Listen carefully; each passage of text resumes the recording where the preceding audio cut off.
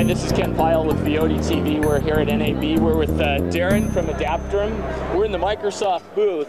And Adaptrum, you guys are doing some really interesting things here, using the broadcast spectrum for data transmission. Why don't you tell us a little bit about white spaces? Well, white spaces, it's a very exciting opportunity to put spectrum to use. In 2008, Adaptrum became very active in bringing technology to the table.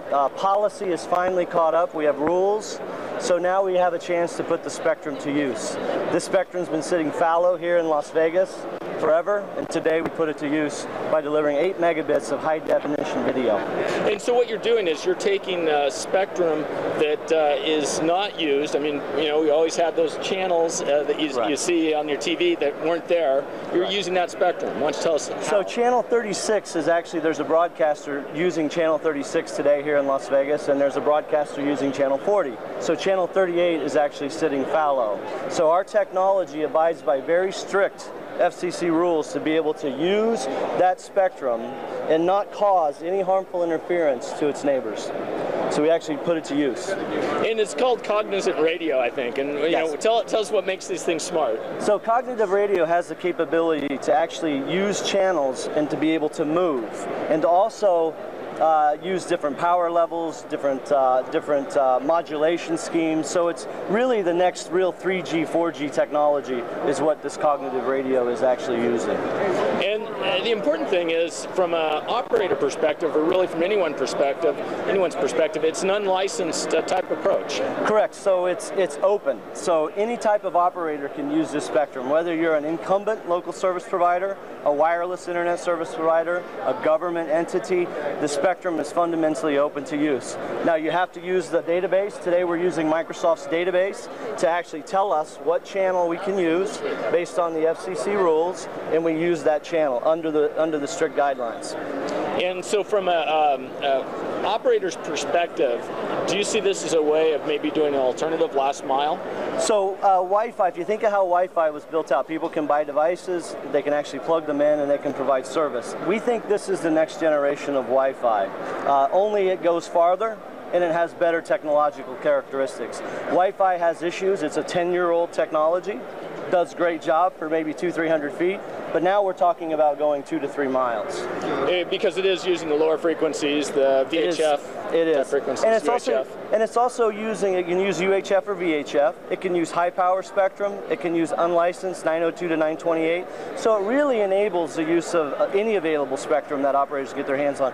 But especially as you get outside the urban areas, there's an abundance of white space spectrum. So as you get outside of major metros, spectrum should no longer become a barrier to entry into the market to serve customers. Well, and you were suggesting that even the licensed 700 megahertz spectrum could be used, this technology could be used for. Yeah, the way we envision this technology being deployed, if you think about high power spectrum, that might be used to be able to get wide area coverage. So if you can get 700 megahertz high power spectrum, you could build out coverage, but you're limited in the channel sizes. Some of those are only 6 megahertz or 10.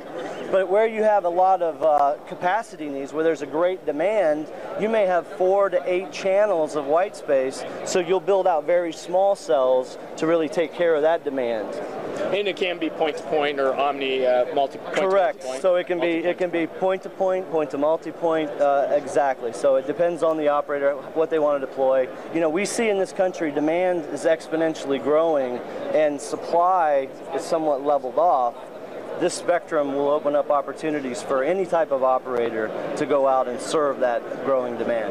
And we're looking here at, you know, full high definition, 12 megabits, you said, channel going through a building. Yeah, so what we're doing here today, we're connecting through an Xbox Live to a base station within the convention center. Now, this convention center is a very tough RF environment because it is really all metal.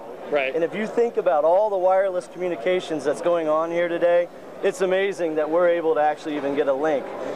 We also have links. We've set up links outside. We have a base station at the top of the Wynn Casino. Okay. We have a base station at the top of the Hilton. So we're setting up broadband links outside and going great distances. So from the Wynn, it's almost 0.8 miles. You know, we're delivering internet broadband to the convention center to ourselves. Super. That's one way to get around the high costs from the hotel.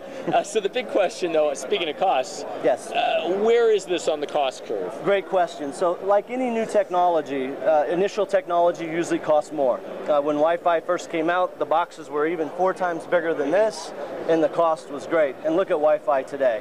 So that took almost 10 years. We expect this process to take 1/3 of the time that Wi-Fi took, and a great 1/10 or even 1/100th the cost of what it took Wi-Fi. So we expect to have product out next year, 2012. Okay. We'll actually be manufacturing this product today because there are situations where no other technologies can go through trees and through areas. Okay. And even though it's a little higher cost because it's a bigger box, there's still a business case for it. So we'll be manufacturing this box, and then we'll be getting into volume production and chipsets. And within the next few years, you know, hopefully you'll see this in your phone. Super. Well, Darrin, appreciate your time. Thanks for stopping by the booth. Thank you. Appreciate it.